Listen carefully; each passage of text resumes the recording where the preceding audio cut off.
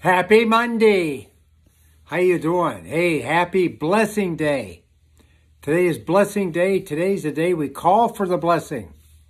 Make sure you get the blessing spoken over you today.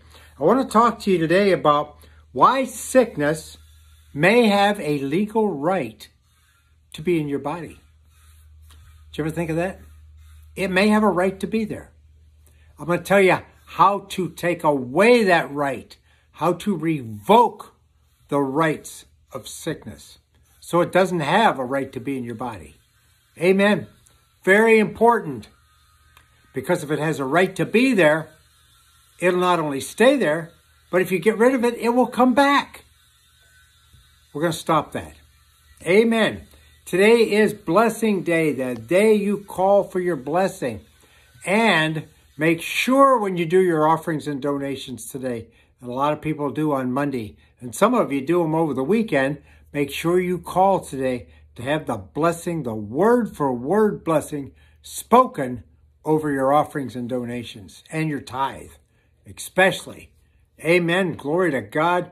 Hey, we've got a lot of new people signing on and subscribing to our YouTube channel right now and tuning in and calling me, and we welcome you. We're glad to have you as part of the Increase family, part of the blessing family, the blessed, the family of the blessed.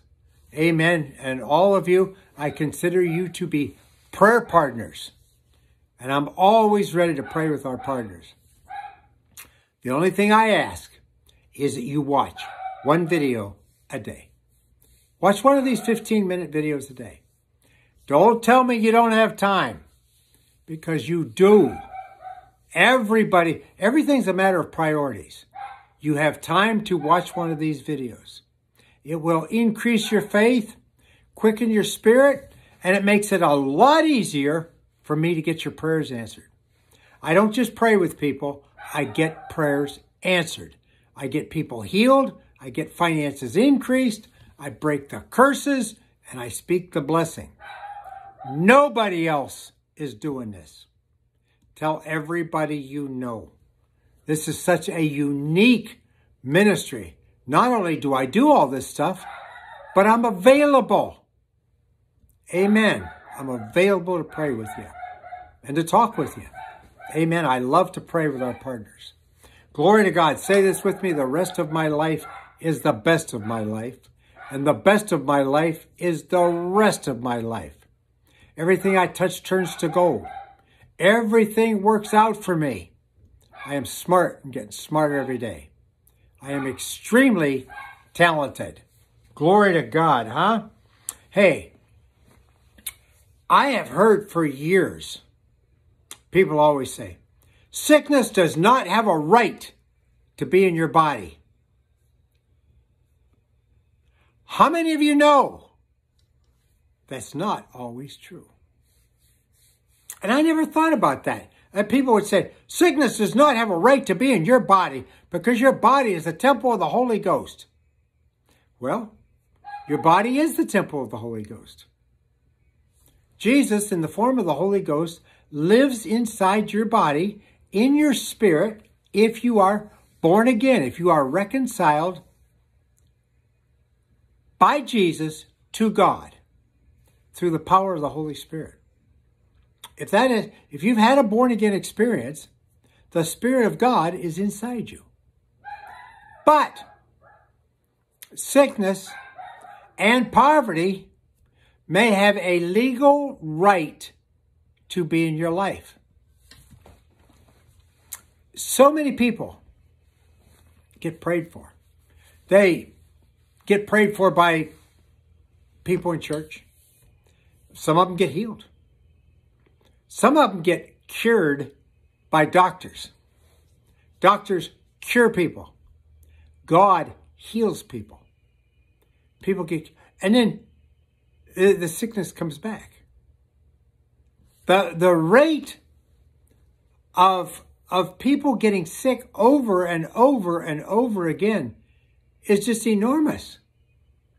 Sickness literally runs through families. Heart disease runs through families. Just because the doctors treat heart disease, and the doctor says, okay, your heart is fine, a few years later, there you go again. Not me. And why is that? Because sickness does not have a legal right to be in my body. And when you call me, when you're sick, when you've got problems, do you know what the first thing I'm going to do is? I'm going to remove the legal right for sickness to be in your body. I'm going to remove that. If you're broke and you call me, I will remove the legal right for poverty to be in your life and in your family. Everything is subject to spiritual laws, including demons and devils and sickness and poverty. It's all subject to spiritual laws. That's why if you read through the Gospels very carefully, you will see that Jesus always went by the spiritual laws.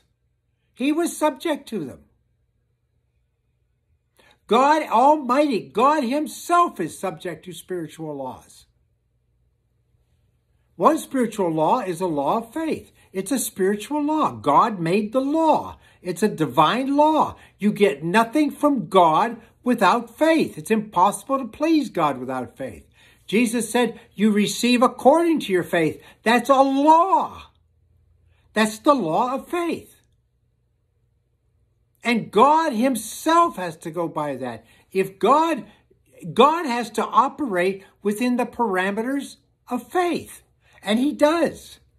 When God said, light be in Genesis chapter 1, He said it with faith. Those were faith-filled words. Otherwise, they would have had no effect. Everything God says is full of faith. Everything Jesus did and said was done with faith. That's why He was so successful. I mean, it's not just a coincidence that everything Jesus did turned out. It's because His faith was perfect. Jesus is the only person who ever walked on this earth whose faith was perfect. Amen. And a spiritual law is sickness cannot be in your body illegally. I'm going to say that again. Sickness cannot stay in your body illegally.